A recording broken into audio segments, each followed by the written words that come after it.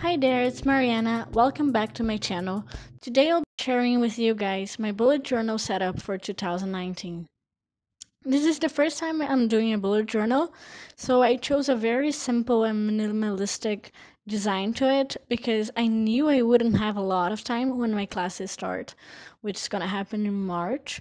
So I wanted to stick with something that I could do during my classes. Also, I chose this notebook. That's a Brazilian notebook from a brand called Cicero.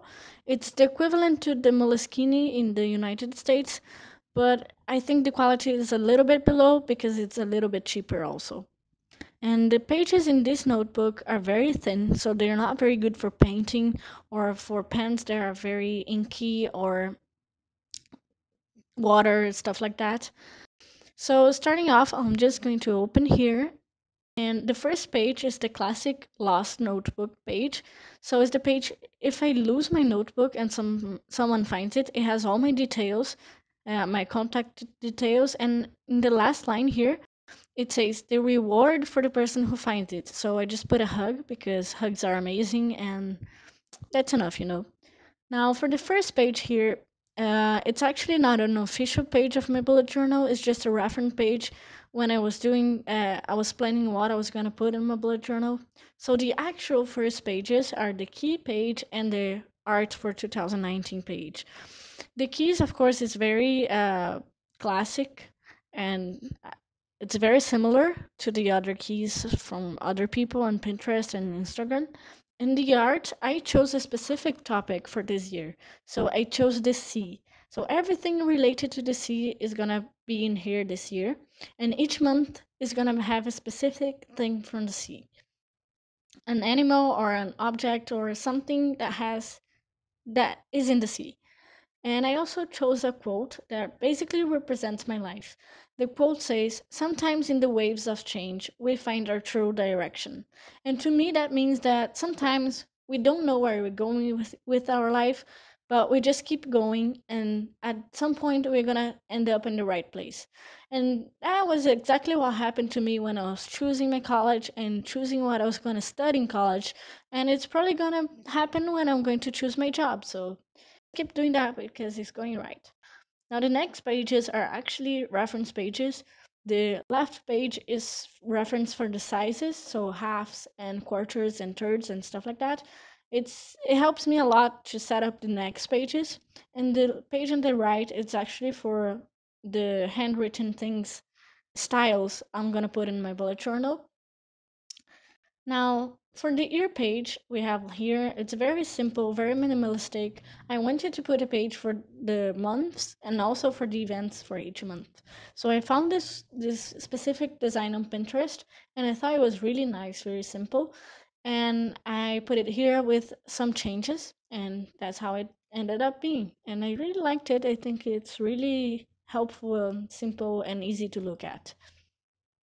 Now, I have now my pages for the goals and YouTube ideas. My goals, I have plenty of goals for 2019, and each goal has a specific topic to it. And you can see that some topics are not filled in properly. That's because as we go along the year, I'll put more goals to reach by the end of the year. So actually, in the end of the year, I'll have more goals than I have now. I know it's a little bit strange, but that's how I do things. And now for the YouTube ideas page, this is actually a page for me to just have reference for the first videos. So these are just the first videos I'm gonna make for my YouTube channel. So just so I don't get lost. And once I reach the end of this list, I'm actually gonna put a separate notebook for the channel. And we have here the future log. Uh, this page, I think these pages are very helpful, especially for classes. So I'm gonna put all my exams on these pages, and important dates like traveling dates and holidays as well. And it's basically very nice, very simple, very minimalistic, black and white, very, very classy. Now I love trackers. I made a bunch of trackers for this bullet journal. And one of these trackers is my mood tracker. I really love this mood tracker because it has a lot of different moods and also it you can express your mood every single day. So by the end of the year, I'm gonna look back into this tracker and see how the year actually went to me. So I'll think and I'll reflect about what made me happy and why was this a good year or a bad year for me. And on the side, we have the period tracker. I didn't want just a simple, boring period tracker, so I decided to put moon phases as well. I mean, why not? It looks beautiful, and I thought it was fun. Moving on to the next page, we have my weather tracker. I decided to make this page simply because I really wanted to see how the weather was during the year. Because last year I felt really cold during winter and no one else remembered it being really cold. So I want to prove to show to my friends that it was really cold or really windy or really rainy or something like that.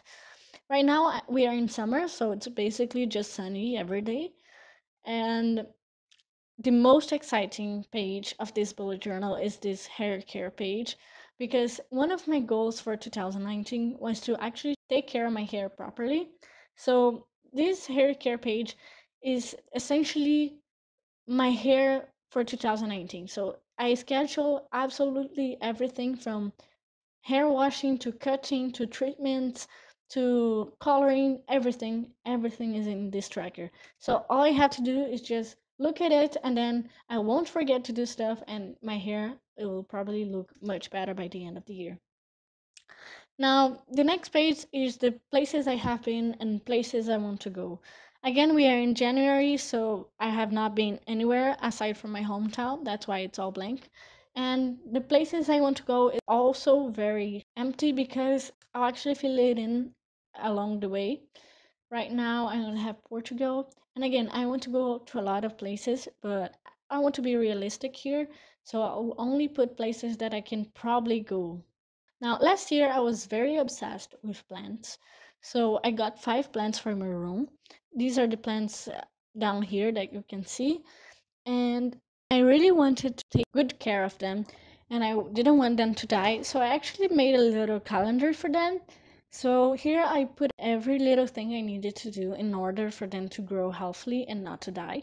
And on the left side, I have a little calendar that I have to fit in with dates, important dates like changing soil or adding something to them and stuff like that. And now to the last page. It's actually empty because it's my timetable page, but my class is only starting in March, so I don't have my classes timetable yet. So when I do, I'll put it in. And also we have the cover page for January, but we're not going to talk about that in this video. So I wait for you guys next video. Bye bye. Thanks for watching. Leave your like if you liked it, and if you didn't like it, leave your like as well. And subscribe to my channel to see the next video about January bullet journal. And comment down below what you thought about this video.